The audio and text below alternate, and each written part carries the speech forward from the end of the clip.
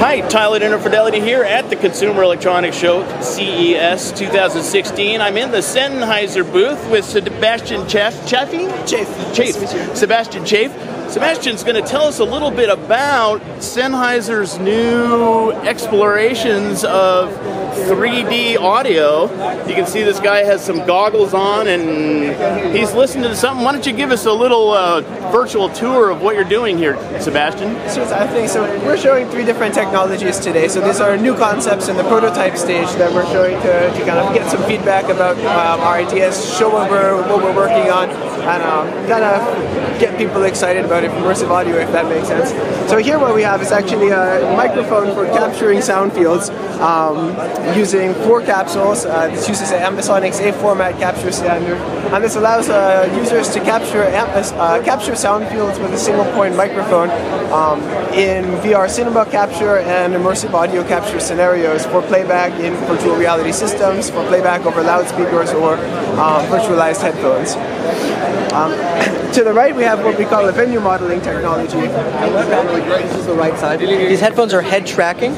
So this is a technology for modeling acoustic actual environments. So you think of dance clubs, think of concert halls, think of any acoustic space where people might subway stations and malls and where crowd noise may get overwhelming. Absolutely. Yeah. So this allows users to be able to listen to music or content over virtualized speakers that are based on a real measurement of a real acoustic space with a real sound system in it, and to be able to have the sensation of really being in that place, listening to that sound as if you were actually there. So, what do you think might be the first application for this, for real? Yeah, so the first application we're looking at is for DJs. So we want DJs to be able to hear what their audience is hearing as they're performing, as they're creating, as they're even preparing their set from home, to be able to know what their audience is going to hear standing in the center of the dance floor in a specific venue that performance is taking place on. Wow. So we do that by making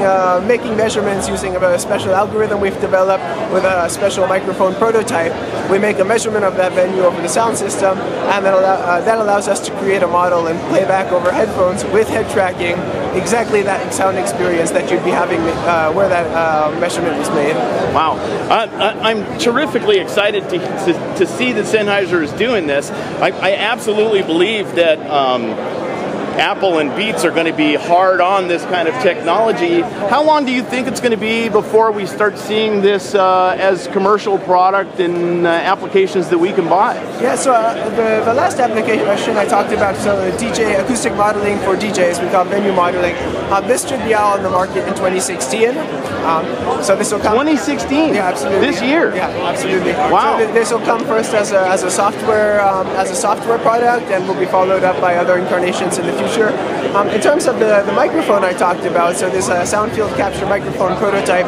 This we actually are doing a run of prototypes now that we're going to put in the hands of early adopters, early content creators for virtual reality cinema.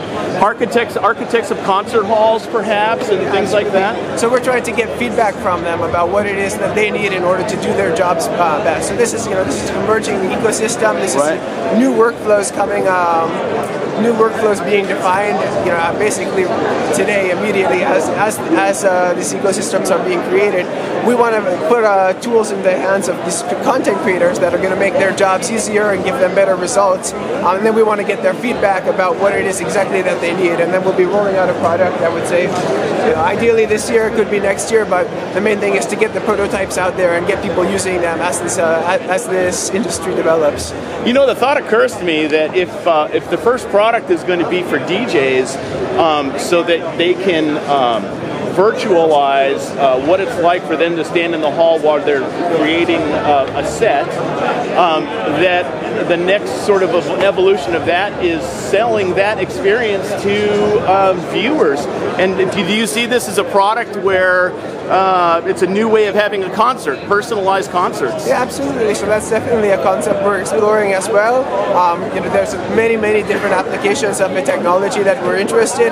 The DJ's one, it's a clear application. It's a very clear need that every DJ we've talked to said, absolutely, I would use that. If I can listen to what my audience is hearing over my DJ headphones as I perform, I need something like that because it allows me to do my job better.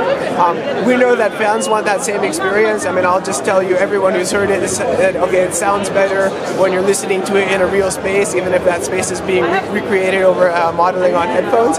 It does sound better. It does give you that feeling of presence that you get inside a concert hall or inside a dance club. And we do think this is something that customers will want for listening at home as well. Wow, that is really cool.